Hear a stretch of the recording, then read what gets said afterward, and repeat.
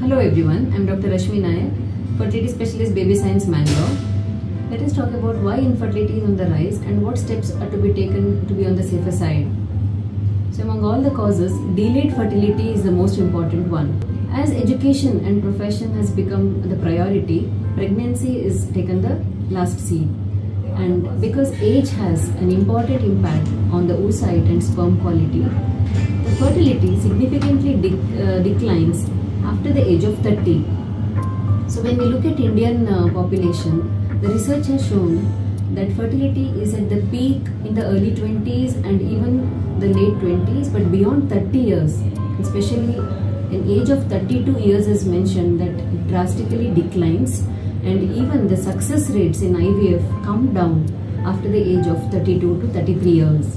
And the other reasons being the lifestyle changes. So when compared to olden days, our lifestyle has changed a lot with regards to our sedentary lifestyle, the diet that we are taking, and because of the social media and the screen time, because of the stress involved, both personal and professional, all are important in causing a decline in fertility.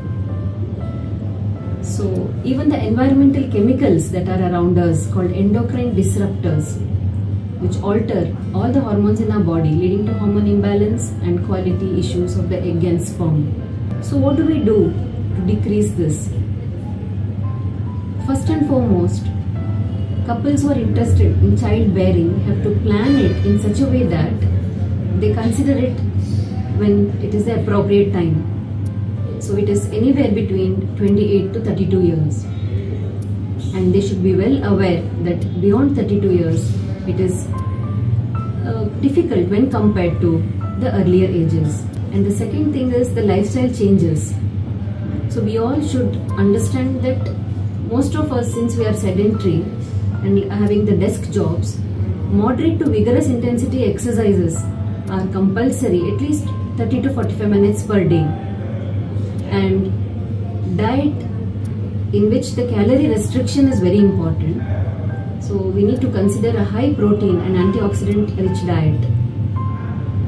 Apart from that, we need to, may not be absolutely possible to decrease the exposure to chemicals around us, but still opting no plastic concept in the kitchen and avoiding fast junk food and food with preservatives and colors is very important. And having a de-stressed life, considering yoga and relaxation techniques, will definitely optimize the fertility and help us. Thank you.